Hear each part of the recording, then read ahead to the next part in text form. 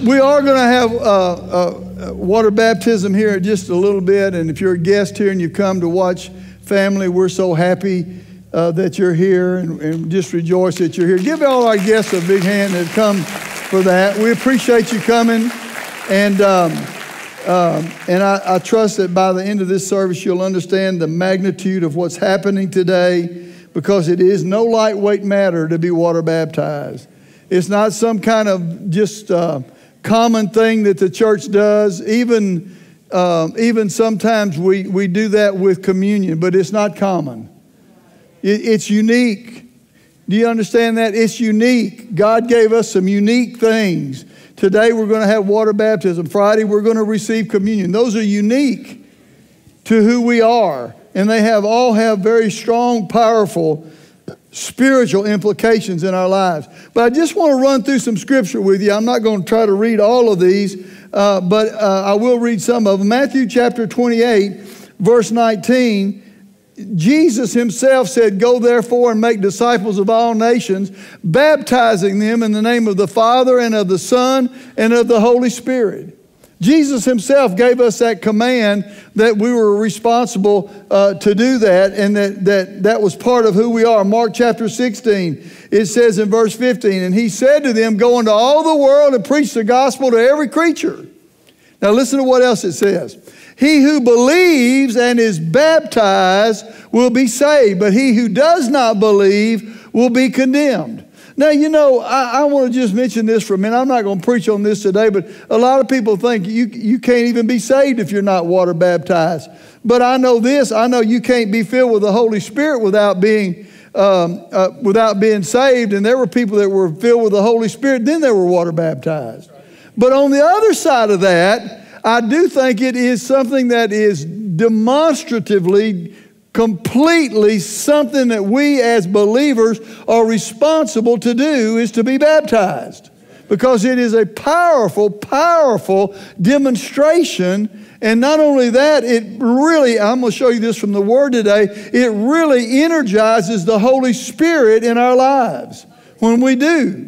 So immediately after the day of Pentecost, the Bible says in Acts chapter 2, verse 38, Peter said to the multitude, "Repent, let every one of you be baptized in the name of Jesus Christ for the remission of sins, and you shall receive," notice this, "the gift of the Holy Spirit. For the promises to you and to your children and all who are far, as many as call on the name of the Lord."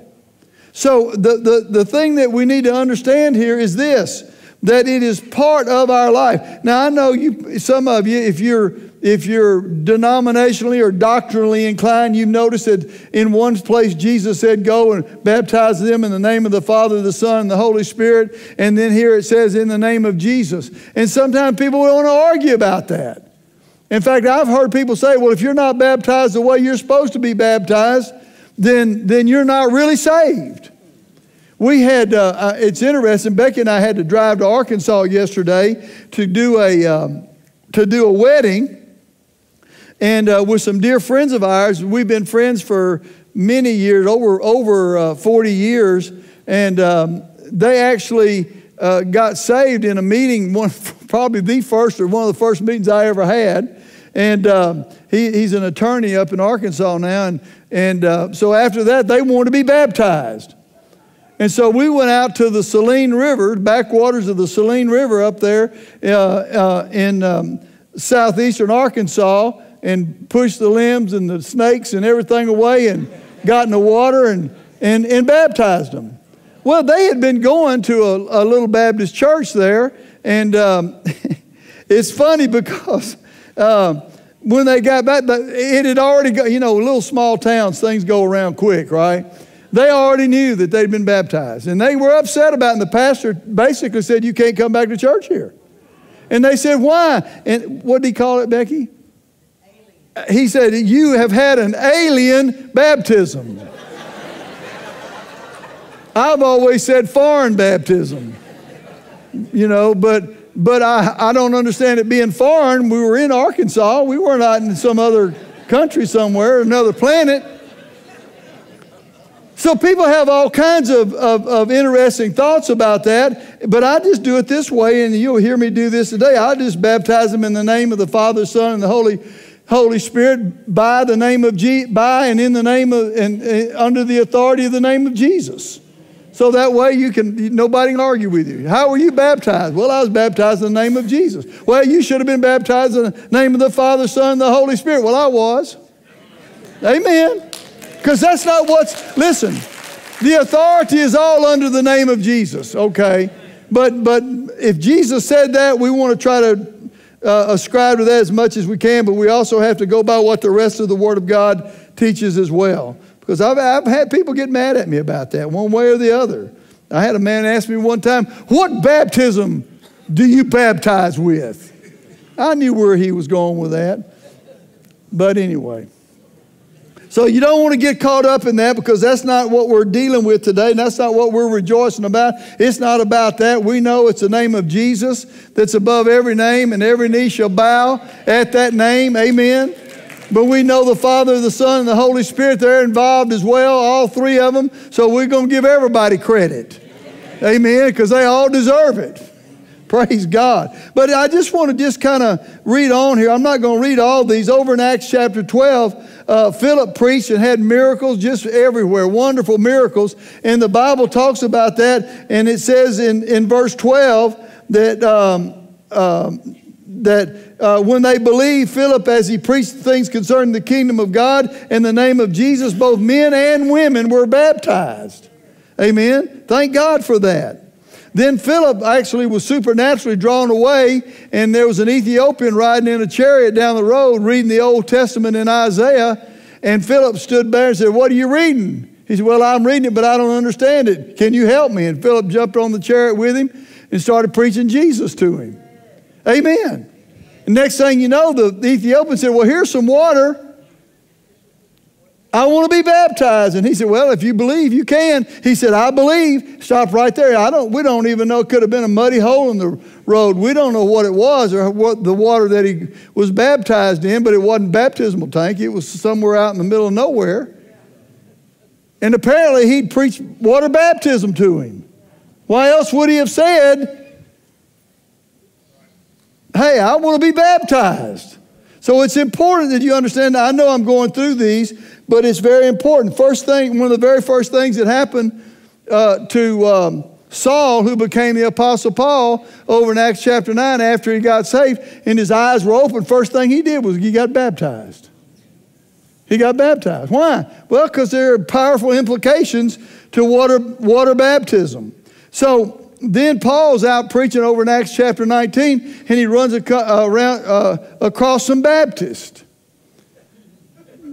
You didn't know there were Baptists in the Bible. Did you know there were Baptists in the Bible? It's true. Oh, brother, I'm really getting in trouble now. I love Baptists. I'm not upset, you know. But Paul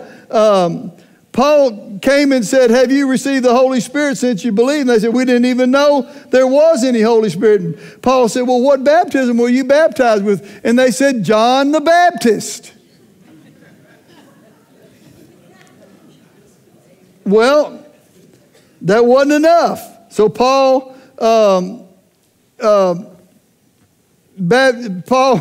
was ministered to them and baptized them. And as soon as they were baptized, the Holy Spirit came on them, and they were filled with the Holy Spirit. So all through the book of Acts, and we've been talking about the book of Acts now for quite a while, all through the book of Acts, you find that this was a very important, powerful, premier part of the gospel and the value of the gospel to the believer. It's not just a baby dedication, don't get me wrong, but it's not. It's something that is powerful. There are actions that take place by the Holy Spirit in water baptism. Some of them we don't understand today, but I believe there are people who got baptized when they were younger and made a commitment to Jesus and got away from it, but they ain't never getting away from that water baptism and what God did for them through that, and it literally, the Holy Spirit will haunt them. How do you know? Because He did me. Because I got baptized when I was 12 years old. And I knew what I was doing when I knew about it, but I didn't walk in it. I walked away from it. But it haunted me. It's a powerful thing.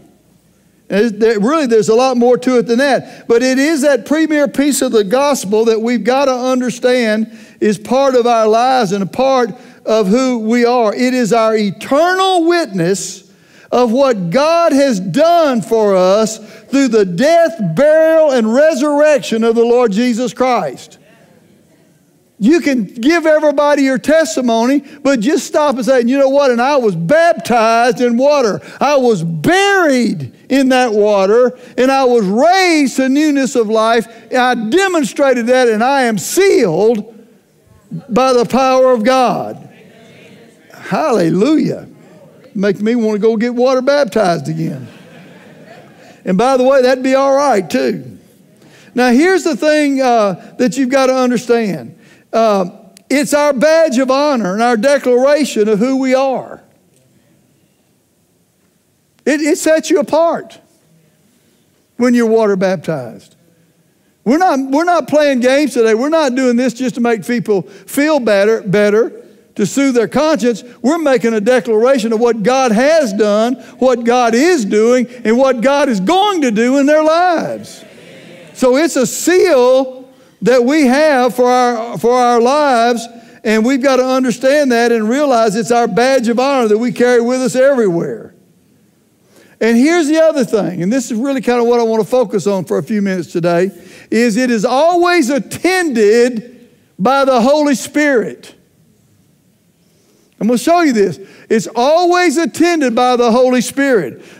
And if you understand that, then you realize that during water baptism, the Holy Spirit can do anything He wants to do. In regard to that resurrection that he was a part of.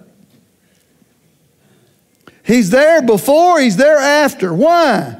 Because the water baptism is all about newness of life and walking in that new life. And that water baptism is a declaration of I am going to walk in that God's done in my life. I am going to let the power of God work in my life. I am going to serve Jesus. I am going to live the life that death, burial, and resurrection declares belongs to me. This is not something we do just to make other people feel, oh, he got baptized. Isn't that sweet? No, it's a declaration. It's really a phenomenal action and of declaration that's beyond natural understanding, because it's just it's what we are. It's who we are. In fact, to be honest with you, we're all Baptists. Now, if you've been sprinkled, the Bible doesn't talk about sprinkle. It talks about baptism. Baptism means you go under the water, and there's a reason for that. And I'm not trying to discount your faith, but I'm just telling you, we're demonstrating a death, a burial, and a resurrection. Amen? And it's hard to do that with just a little sprinkle of water. But if that's all you got, just get as much of it as you can. That's all I can tell you. No, this is a bold declaration. 2 Corinthians 5:17 says we are new creatures in Christ. It says old things have passed away. Behold, look, all things have become new. That's what we're talking about when we talk about water baptism. It's a seal that's never to be broken. Now listen to this, because I'm telling you some things that are going to happen today with these men and women and young people that will happen during this. It breaks down every barrier in our soul that would hinder this new life in Christ Jesus. It breaks them down in our soul. You may have made Jesus the Lord of your life, but there are things in our soul that we have to deal with. And that water baptism breaks down all of that and gives the Holy Spirit the opportunity to work in our lives in a way that we don't otherwise have. We give Him permission by our act of faith. So we've got to understand and realize there is a breaking of any chain by the Holy Spirit. Listen to me. Those of you that are going under that water today, I want to tell you something. If you need healing in your body, if you need the fullness of the Holy Spirit in your life, if you need your sins forgiven, if you've gotten over into something you hadn't got any business being, don't feel bad about it. Just receive forgiveness. Amen. Just receive deliverance if you need it. If you've got bad habits and you've been struggling with them, you say, I'll just use this for an example. I just can't quit smoking. Well, you are today. Because when you go under that water, that your soul is going to be cleansed. You're going to have the power to resist that, because the power of the Holy Spirit is a witness that you're declaring who you belong to, and is a witness of what you're doing today. We know by the authority of the Word of God that the Holy Spirit can break any chain off of your life. And you say, well, why water baptism? You want me to tell you why? Romans 8:11 says this: the same Spirit that raised Christ from the dead dwells in you. He was the ultimate resurrection power. And now when you demonstrate that in your own life, He's there. He's attracted to that. He wants to be a part of that. He wants to be active in your life. It's just like the one group that we talked about. They were water baptized and came up out of the water filled with the Holy Spirit. Why? He loves resurrection. Same Spirit that raised Christ from the dead. That's His activity. That's what He wants to do. That's where He wants to be. That same Spirit will rise up in you and come upon you as you're buried with Him in that water to newness of life, and do what you need done in your life. Maybe you're struggling in your mind. Hey, He's there. It doesn't matter where you are, healing in your body, whatever, because He's there to break the chains. And here's the key, and let me show you this from the Word of God to what baptism can do. Let me just read these scriptures, Colossians chapter 2, verse 12 out of the New King James, and then I want to read part of it out of the Amplified. But listen to this. It says, we're buried with Him in baptism, in which you also were raised with Him. Now listen to this, raised with Him through faith in the working of God. Through faith in the working of God. Now we know that you get saved by accepting Jesus by faith, but there is a working of God even in the baptism that you're going to be baptized today in. There's a working of God. Everybody still with me? Why? Because He was raised from the dead. And you being dead in your trespasses and uncircumcision of your flesh, He's made alive together with Him, having forgiven all your trespasses. Let me tell you, I can tell you confidently today, if you go under that water by faith, you're going to come out clean, forgiven. You're going to be free of it. Not because the water did it, but because of your faith and your demonstration of what God has done. Because it says He wiped out the handwriting of requirements that was against us, which was contrary to us, and He took them out of the way, nailing them to the cross. So listen to me, it's about your faith in God's working in your life. And that comes because of that resurrection. So whatever you go down with, just leave it and come back up fresh. Amen. Maybe you've been struggling just serving God. Well, make up your mind, when you go under that water and you come back out, you're going to come back out a new person. In Jesus' name. Now, I don't mean born again, but you're going to have all that stuff left behind. And listen to me, the Holy Spirit is going to be working to that end in your life. It's interesting that Paul prayed a prayer, and he prayed, and I'm going to read this out of the Amplified Bible, in Ephesians chapter 1, verse 19. He said that you may know what, now listen to this, what it may know and understand what is the immeasurable and unlimited and surpassing greatness, now listen to this, of his power in us and for us who believe. As demonstrated, you ready? In the working of his mighty strength, you ready? Which he exerted in Christ when he raised him from the dead. Do you understand that God demonstrated what he would do in your life by what he did through the working of God in raising Jesus from the dead? It was a demonstration. It was a demonstration. A demonstration of what? It was listen to me, it was a demonstration, you ready? Of the immeasurable, the unlimited, the surpassing greatness of his power to us who believe, as he demonstrated in the working of God when he raised Jesus from the dead. So when you come up out of that water today, I want to tell you, everything's available for you. Soundness of mind is available for you. Broken habits, broken sin, whatever, everything is broken off because of the working of God.